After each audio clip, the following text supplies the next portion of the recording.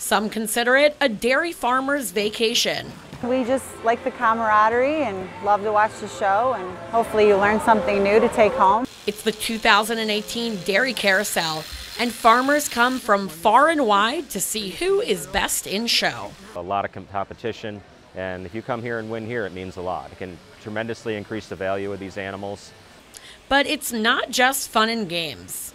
We're here to promote the cattle that we breed, and it's a way of advertising our herd.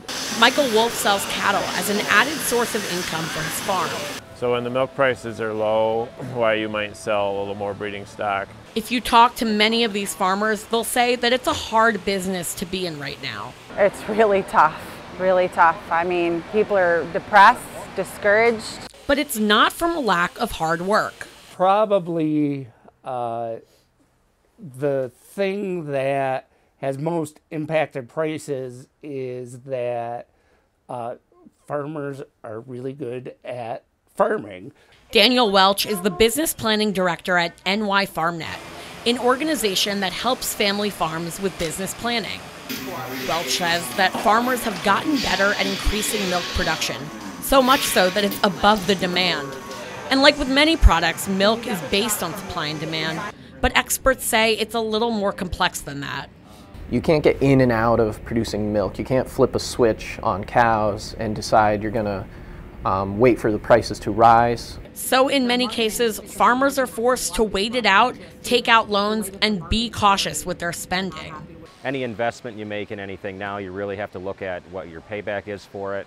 If it's going to make things just easier, or if it's going to actually yield a economic bonus. To buy a new piece of equipment, you're well over $100,000 now for anything. A tractor, a simple tractor that you need. Now, Ghost over here and Pixar over here are from Ontario, where there is a quota system for dairy farmers. But in New York, it's not that easy. Some say that something similar should be in place in New York. I think the supply issue definitely needs to be addressed. There needs to be a cap or a quota so that these larger herds can't grow any larger, and even the small herds can't grow any larger. It's an idea that experts say tends to be thrown around during these harder times. You may, this time, since we're in a sustained downturn, we may see some kind of action like that. But with our present economy, Welch says there's only one answer. The fix is eventually less milk. It's clear that supply is up, but what about the demand? Now, some say that the culture has changed. Families don't sit down to dinner every night and have a gallon of milk, and everyone has a glass with dinner. And many farmers take an issue with non-dairy products that advertise themselves as milk. If we in the milk business did something like that, labeled our stuff as something that it really wasn't, we'd be in big trouble. Others say that the product itself needs to be marketed better. I think there needs to be a better message put through by whoever is doing our advertising. But in a business where it is hard to leave, these farmers seem determined to make it work. So you have to, you ride the high and then you survive the low.